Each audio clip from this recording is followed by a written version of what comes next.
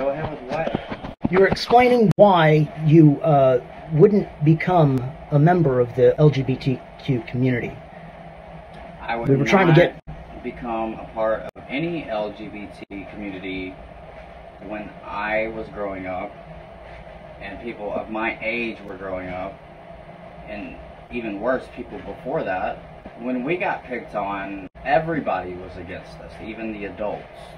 These days, you do have these LGBT communities that are like pro-LGBT. They don't realize how difficult and life-shattering it was for us, the older ones, and how much strength we had to endure and build to become the people we are today. And I'm a strong fucking person, and I am so proud of that, because nobody had my back.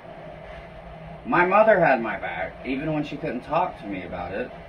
So when I see these new age LGBT pro whatever, you know, I think it's great. You know, it's good. It's a good cause. But I can't help but to think it's a little bit ridiculous that you don't know what it feels like to want to die, really.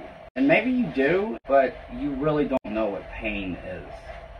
You don't really know what it means to persevere through not having anybody there for you. That's why I just, at heart, I can't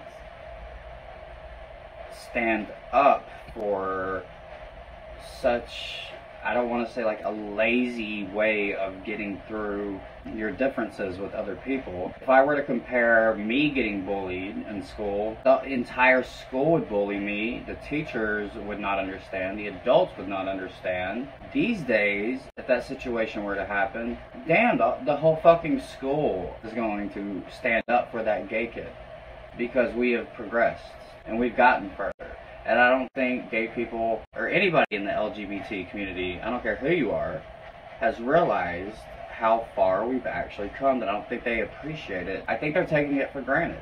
And I think they're playing victim. Just like, and people are going to hate me for saying this, the Black Lives Matter movement. You know, step it up. Step it up. You are your own person. If you want to play victim, that is so easy. That is the easiest thing to do. It's very hard to be strong. And I appreciate a strong person over a victim any day. Victims need to realize they're not really victims.